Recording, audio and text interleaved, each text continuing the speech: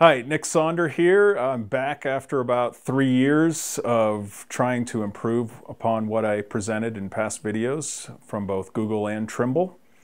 I have joined up actually with Matt Donnelly, Master SketchUp, to write a book on the process that I'm using. And the goal of the book is actually to really show what SketchUp can do with native tools using minimal plugins. I tend to use actually none with the exception of some for rendering. The book you can find further information on just by going to www.sketchupbook.com, and I'll try and walk you through a couple little changes that I've done to my system, and I hope you enjoy it. I think you'll find it enlightening what SketchUp can do all on its own.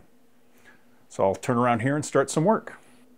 Today I'll give you a hint on some of the things that I've done to improve the process and what these things have done to help simplify the process and further enhance what SketchUp really was designed for, was simplicity.